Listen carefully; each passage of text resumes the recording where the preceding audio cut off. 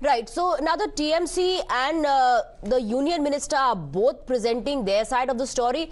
TMC का कहना है कि उन्हें इजाजत दी गई थी मीटिंग की, उसके बाद यूनियन मंत्री नहीं पहुंची. And as far as the union minister is concerned, the union minister has claimed that they waited for 2.5 hours for the TMC delegation, but they never turned up. तो चलिए सुनते हैं क्या रिएक्शन है. दोनों तरफ से आरोप लगाया जा रहा है कि इंतजार किया गया लेकिन कोई मीटिंग के लिए नहीं पहुंचा. We're right outside the police station at Kingsway Camp, and as you can see in the background, Abishhak Banerji is addressing the press.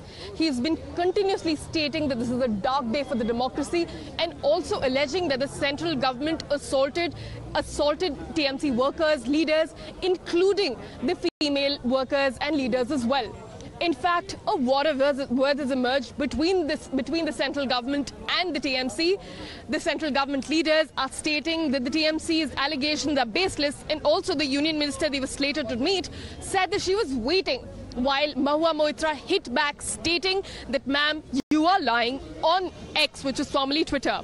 Currently, you can see this is a sea of TMC supporters gathered here to listen to Abishhak Banerji, to stand in solidarity with the TMC leaders who were just released a few moments ago from the police station. They have been continuously alleging that the police has manhandled them. In fact, right now, also a few moments ago, the police manhandled a few of the TMC workers, and a scuffle broke out between the workers and the police. Abishhak Banerji is still addressing the press, and as you can see, this is a sea of TMC workers. There is no end to protest from the TMC's side.